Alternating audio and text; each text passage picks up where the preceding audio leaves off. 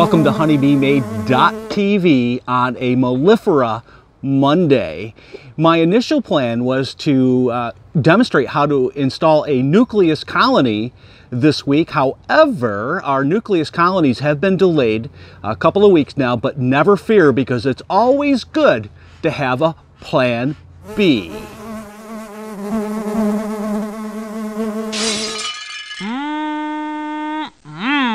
Your backyard beekeeper here on a mellifera Monday, and a beautiful one it is. It's, what, 70 degrees out, something to that effect. And where we are in the backyard today of Lenny Bolus, a friend of mine, honeybee mentor, and also the president of the Soaring Capital Beekeepers Association.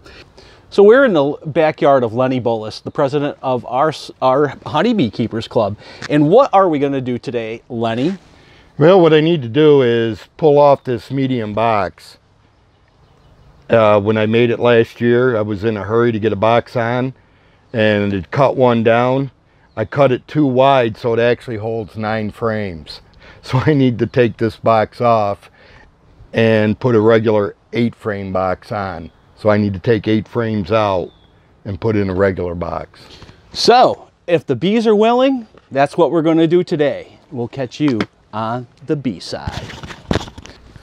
First thing we're going to do is smoke them if you got them. All right. Notice Lenny is brave, very brave. He does not wear a veil or a suit. Me, full suit and veil. You think you can lift these 2 sets off and set right down on that bird? Where's the best place to get them from, like my side? Yeah. Like this? Yep. Just set them across, yeah, About the star or an angle.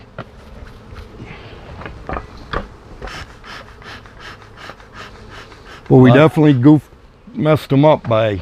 So we've got a 9-frame box on top of an 8-frame box. We want to replace the 9-frame with another 8-frame. So what I'm doing is loosening up this queen excluder from all the propolis, so when I pop it, or when I go to lift it up, it doesn't just snap on me. So this way I can take it off nice and gentle.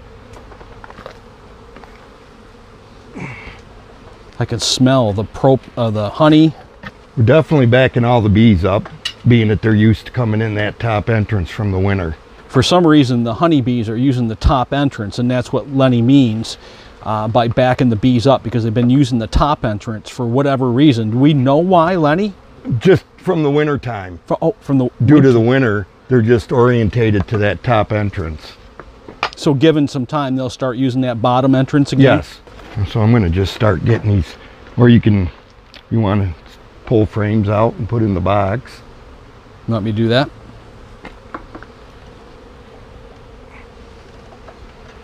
Maybe the queen could be up in here laying some too. So. Okay, it was beneath the queen excluder, that's right.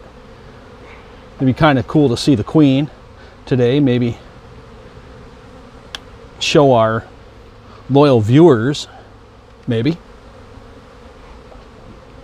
You can move them all right over to the far side. You got it, sir.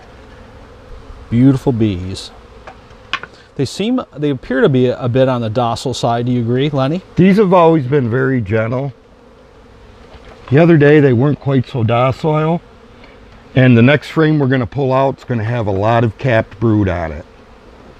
You said tapped brood? Capped brood. Capped brood. Ah, yes. My hearing ain't what it used to be, or isn't what it used to be. And I don't try to smoke the bees directly. I like to let the smoke just drift over them. Sort of linger and drift. So it doesn't agitate them. And you always definitely want that cool smoke. Cool smoke. Look out, girls. So that's a nice frame of capped brood. Nice. You know what? Those are shallow. Those are... Shallow frames, sir? Yes. They're not mediums. No, they're not. We going to improvise? No. So what we're going to do, folks, is because the 9-frame box is a shorter frame, and Lenny is not sure yet where his... I made a medium again. Is that mediums there? Those are shallows. So we're trying to locate the 8-frame shallow box, which we're not sure where that is at. So we are going to just search for the queen, and we're going to come back to this another day. All right, what I'm going to do is get these frames all nice and tight again. Because there's a certain bee space. If we give them too much space, Lenny, what do? They'll build a lot of burr comb, and then in the brood nest, that can be a very pain in the butt trying to get all that burr comb out of there. Is that your phone? Yeah. So HopGuard, what do we know about HopGuard? HopGuard is made from the hops that they use to make beer. HopGuard and formic acid are the only two that are allowed to be used when you have honey supers on. And HopGuard will only kill what we call phoretic mites, or the mites that are on the bees in the hive. It's a very mild treatment and a very gooey treatment. But effective? Yes, for any of the mites crawling around on the bees. Will this get into any of the capped brood that might have mites in them? No, formic acid is the only one. And it's very simple to use. They'll come in a gooey strip. You just separate them and set it over a frame in the brood nest area.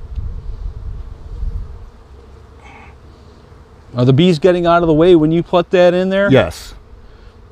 My luck, I'd have the queen bee be right on top of it. I'm going to have to, being that my frames are 9-frame box on an 8-frame box, they don't quite line up as good.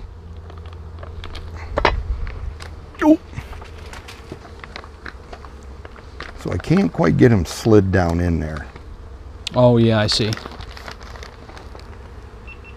Queen excluder going to go back on? And we're going to try to lay the queen excluder and flatten these strips out underneath them. So we definitely don't want to have the queen go up any further. And that stops the queen from going up into the honey supers. And if Bert wants to lift up the other 2 boxes, I absolutely will, sir. We'll get them set back on. Let me get a handle on things here.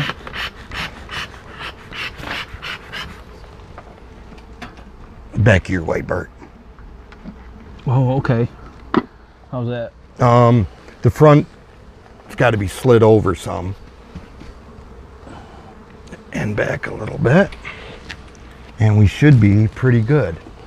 Right there. Okay. Now if Bert would like to pick up the top, we'll put the top back on and they can get back to their normal activity using the top entrance.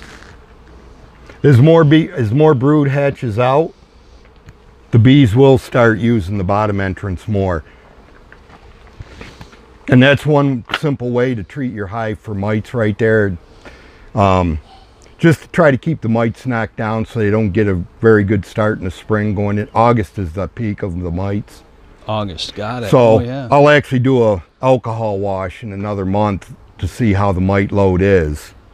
We definitely got to get a video of that. Mm-hmm. The girls were being good, actually. Very good. Too bad I didn't have the right box, though. I didn't. And so it goes. All's I'm gonna. Wow, that's a good 8-frame. I got one that's unpainted. I'll just cut it down and then paint it. Oh, okay. Very cool. Yeah, I'll just cut it bottom right off it. Well, our attempt to replace the honey super from a 9-frame to an 8-frame wasn't quite successful today, only because we weren't ready. We were looking for the 8-frame shallow, because we have shallow frames in there. So there's always a plan B. So we came across, there's always a plan B, and we put in a mite treatment of HopGuard. And remember, everything's always better on the B side. Hey, what happened? Who turned out the lights? Uh-oh, uh-oh, uh-oh.